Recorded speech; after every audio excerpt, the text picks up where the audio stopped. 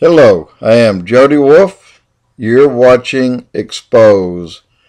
Tonight, 12/12/2010. It's 14 minutes after midnight in Birmingham, Alabama.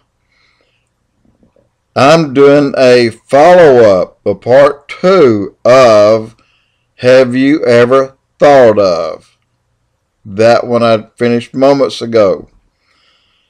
Have you ever thought of? Part 2. And the reason I'm doing this is for a few reasons. And one, I wanted to go in and pull out a verse out of the Bible. And it's John 10:16. John 10:16.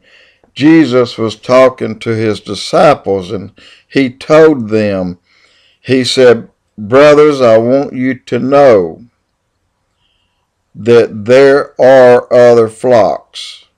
There are other sheep." Meaning, you're not the only ones, or we're not the only ones. And he did say to that, they must come under Jesus as well. When Jesus died for the sins of humans, for man, they had to come under that same blanket of protection. And but he did say, and he didn't elaborate, he didn't say anything else. A lot of people interpret that as being, yes, perhaps other people, other planets. And but someone was telling something to me just the other day, and really made a lot of sense. You know, just a 200-year span of time in human history, look what could be accomplished from 1800, or say 1811 or 1810 to 2010. Look how far we came along. Now, from 2010 to 2210, how far do you think we will go? So, when God destroyed the earth by water, and Noah had to build the ark, he did it because the Nephilim had intermingled too much with humans, and they got out of hand, and they were I guess in today's terms you'd call them a kind of a wild bunch, but they were in it's so bad the whole earth had to be destroyed, except for the few that was on Noah's ark. And so a lot of that, I understand that, you know, maybe, again, there's a 200-year time span here and there, but my point is, if they had the great cities at the bottom of the valleys, which is now under the ocean, did they have a way of travel? Now we see that. We see many examples of drawings where there were travel. I mean, look, they had to be so far in advance of us, really, to build the pyramids.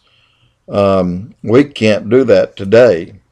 And there's this little thing called a Coral Castle, I think, is in Coral Gables, Florida, something like that. YouTube it, and you'll be blown away to see that a 120-pound man built that whole thing. He alone moved coral that weighed several tons. 20 tons for some, 11 tons for a gate that's so pivoted and so balanced so well that you can pivot it with your fingers. But yet a 120-pound man set that gate in place. how'd he figure this out? So there's a lot that we don't know, and a lot that I feel that others did know, and some of it got passed along. I think that God creates with his voice, and his voice is, well, it could be a frequency, it could be a shout, but God does like shouts. He does. When the walls of Jericho fell, he said, march around the city 7 days. Into the seventh day, blow your trumpets and shout at it. When he did, the walls fell. So a lot of things that God do is with your voice. You can do a lot more with your voice than you think you can do. Your voice has a power in it of life and death, and also has a power in it whether you want to be a Christian or whether you want to take your chances and see if there's another place out there that take a gamble, see if there's a hell or not. I don't want to take that gamble, but my point is, Jesus did say to his disciples, I want you to know that I have other sheep out there, other flocks. They didn't know what he meant, and it was never explained. Some people say, oh, that was probably people over in Russia, or people in England, or people in the United States, like the Indians. I don't know, but I don't think so. I think he was speaking of others, meaning somewhere else.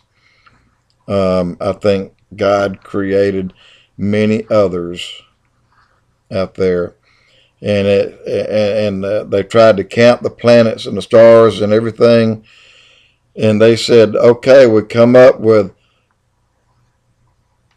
100 trillion billions. That's a number that you can't. If you can count by the millions, 1 million, 2 million, 3, and get on up to 100 trillion billions, you'll be sitting here for about 1,000,000 years doing it. So, anyway, there are a lot of unexplained things here. There's a lot of unexplained finds. There's one, for example, in South America around the Mayans, where they did find a tunnel, and of course they closed it off, and they don't tell people about it. This tunnel led into a great tunnel, and this tunnel that it led into is big enough to fly planes in.